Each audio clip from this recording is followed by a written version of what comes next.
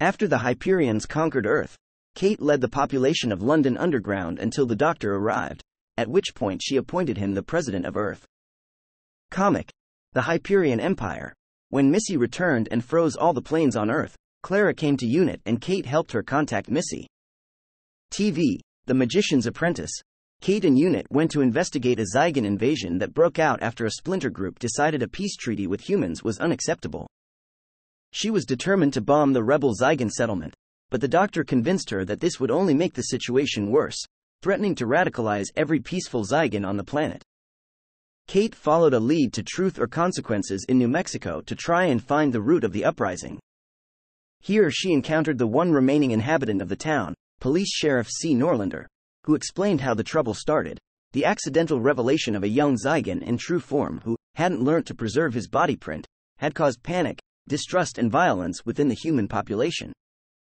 As the truth of what had really occurred began to dawn on Kate, she realized that Norlander was, in fact, a Zygon rebel agent.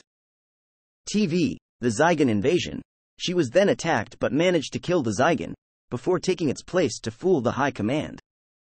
Kate was present in the Black Archive when the 12th Doctor forced her to become an ambassador for the human race in an attempt to negotiate a new peace treaty alongside the Zygon High Command leader Bonnie, in which a standoff occurred involving the Osgood box.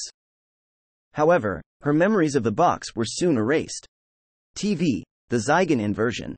Along with the Osgoods, Kate watched Daniel Claremont's speech at Ravenscar School where the Prime Minister was revealed to be a sea devil who launched war on the world from Scotland.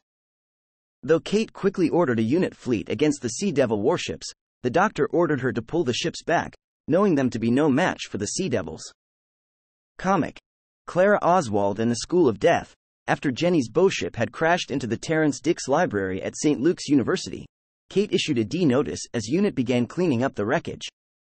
The craft was saturated in void energy, however, and all of UNIT wound up possessed by the will of a maddened Type 1 TARDIS, being driven to attack the Doctor before the threat was handled. As the Doctor led Bill and Nardole away, he left Kate to resume cleanup operations. Comic. The Lost Dimension.